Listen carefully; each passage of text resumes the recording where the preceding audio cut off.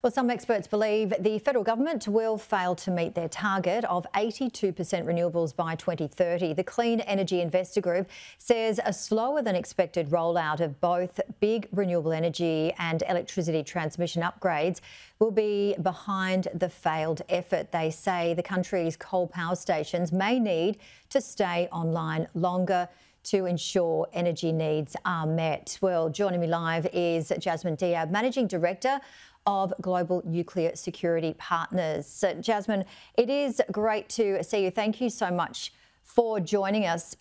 Now, let's talk nuclear, because this is certainly a debate going on and it will be for quite a while, no doubt. But what's your take on this? Because you've got a lot of expertise on nuclear. There's been a lot of information, perhaps some would say misinformation. Let's start with the not in my backyard situation. Would you, for example, have a nuclear reactor in your backyard? Yeah, I'd love to. I'd love to have access to clean, reliable energy 24/7, 365. And being a nuclear professional, understanding how the technology has built intrinsic safety systems and just how reliable it can be is something that I'd be quite happy to have a reactor, whether it's large scale, small modular reactor, or if I lived out in the country having a micro reactor. Yeah, I'd definitely have one. That'd be a lot of fun. We're hearing from some governments that perhaps having nuclear reactors in Australia is too expensive. What would you say to that? Yeah, so when we talk about nuclear, the capital upfront costs are more expensive than a lot of other energy sources. And that is because a lot of the times you are trying to rebuild a nuclear supply chain and system to be able to build that. Where you get the real cost benefit in nuclear is in its long operational costs. So a nuclear power reactor is due to last 60 to 80 years. And over that time, your operational costs are minimal. So we're talking big upfront capital costs with a really long, low operational costs, making it viable in the long term. And if we want to look at energy security, energy stability for generations rather than for an election cycle, then nuclear is a really great technology to invest into and look into for a country. Now, you've told me that you're very much in favour of renewables as well, but you would like to see potentially nuclear in the mix. We're also hearing that the talk on nuclear is a distraction, and some people saying let's lift the ban so then we can actually just look at the process. If the bans were to be lifted, what would that process look like?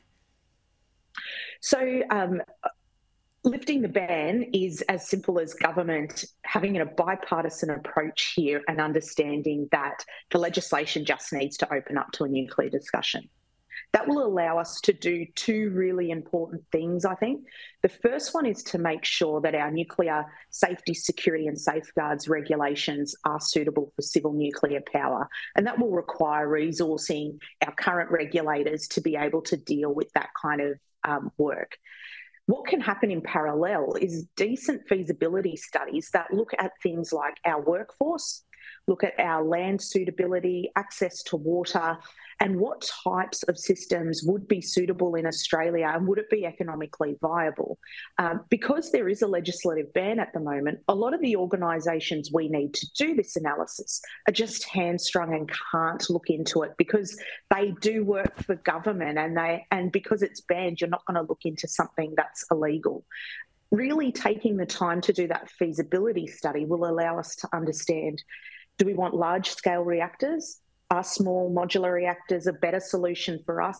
And if that's the decision, what fleet of reactors would we look at and where would they be located so that we can get the cost benefit in having a fleet of same type of reactors for the longevity of the reactor, as well as the maintenance, logistic chain and workforce.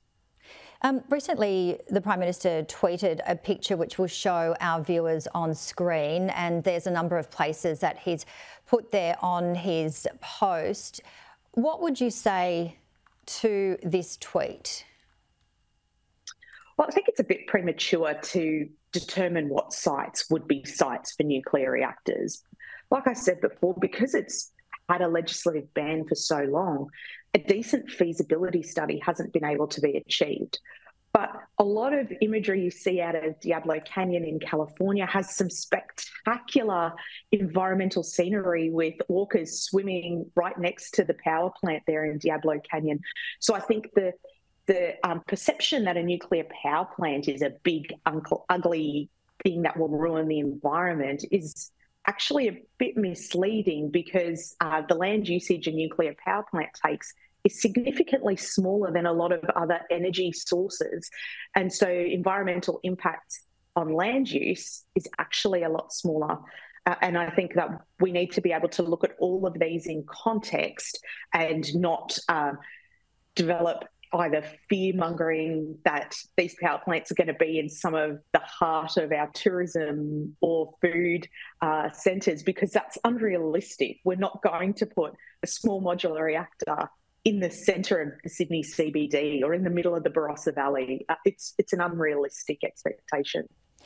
We've run out of time, but just quickly, you're also the president of Women in Nuclear. What are we seeing in regards to the interest of nuclear with women? So excitingly, there are a lot of young girls and women who are curious about careers in nuclear, which is really, really exciting.